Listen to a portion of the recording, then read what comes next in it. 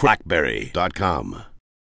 Hey everybody, Kevin here for crackberry.com with Michael Cluley. It's day one of DevCon 2011. We just came out with a keynote session. I just grabbed my free BlackBerry PlayBook, which is awesome, and it is loaded with what's being called what? The PlayBook 2.0 OS? PlayBook OS 2.0. OS 2.0. It's not tablet OS. We're calling it PlayBook for now. Exactly, and this specifically is our developer beta.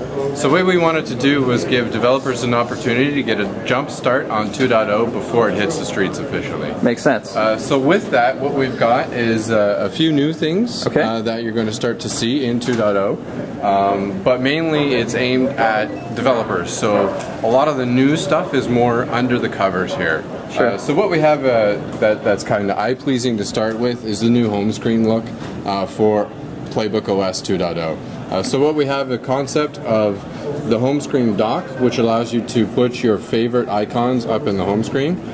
So you press and hold just like you did on the original release. Allows you to move your apps up into the dock. In addition to that, you can also move apps into other panes from the release as well. So we just moved that off into the secondary pane. So this now gives users the flexibility to customize where their apps are, because you know we're going to start seeing thousands of apps in App World because of all the new runtimes that are available. And then lastly to that, we can also create folders. Oh, let's see this.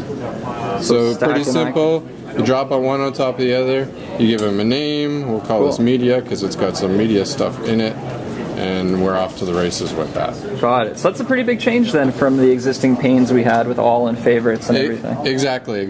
And then when a user bridges their smartphone to their tablet, you'll get a bridge folder from that perspective. So it does give you that similar feel of your bridge apps are part of the pane. Got it. And today we saw with Alan, he had BlackBerry Balance hooked up. He had a work setting too, so similar to that also. Exactly. So when PlayBook is enrolled against an enterprise server, the work perimeter is created, which now gives you an area where you can start installing work locations. And with App World, with the integration with the enterprise server, it gives you that area to choose from. Perfect. Okay. So in addition to that, we've gone down to a single icon for Docs to Go to make it easy to launch from there. Nice.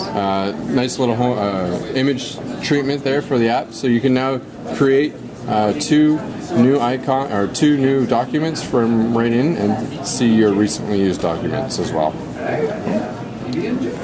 You see also the window treatment is also slightly different, gone to a wider style, a larger style for the apps in the carousel. So now you see 3 apps in the carousel instead of 5 at a time. Okay. But you can still run as many as you can. A great multitasking powerhouse. So that's probably all you'll see from an end user perspective in this developer beta. What's under the covers though is it now has the Android runtime preloaded. So as a developer you can sideload your Android application that's been ported over to PlayBook OS 2.0 and load that on the device and run it and play with it, see how it operates and see how it runs. So for me now that I have this, if I go into App World, will I see some of the... Unfortunately not, Kevin. Okay, you won't see the Android apps just yet. Okay. That'll be available when we do hit the full release of So I got to start developing and moving some apps onto it. Exactly. Okay, perfect. In that, you'll also get support for Air 3.0 with all the enhancements that they've made there, and in addition to so WebWorks, HTML5, and all the great browser enhancements as well. Oh, yeah, I like the bigger size. I think that's smart. Good. Well, Michael, I think that's a great first look at it. I like the UI changes. Everything's same on settings and menu and everything else. It's been pretty good from the start on that. So. Yeah, pretty much static from that perspective.